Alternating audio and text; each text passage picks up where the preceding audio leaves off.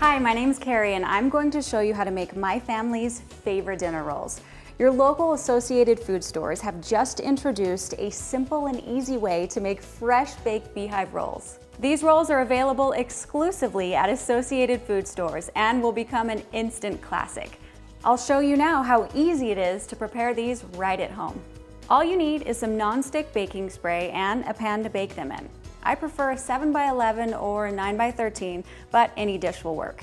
The important part is the spacing of the rolls. Spray your baking dish. Then place the frozen rolls in the pan evenly. Allow about 1/4 inch between each roll. There are a number of different ways to prepare these rolls, but it's best to bake them in a cluster. This allows the rolls to grow and keeps the inside moist, soft, and delicious. Then cover the rolls tightly with film wrap.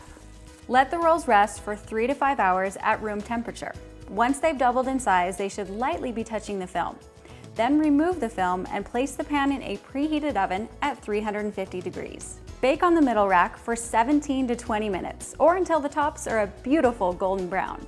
These are big rolls, so make sure they bake completely. Remove the rolls from the oven and let them rest.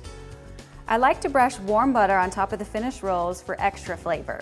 You can also top them with garlic or apricot topping for a different twist on an old favorite.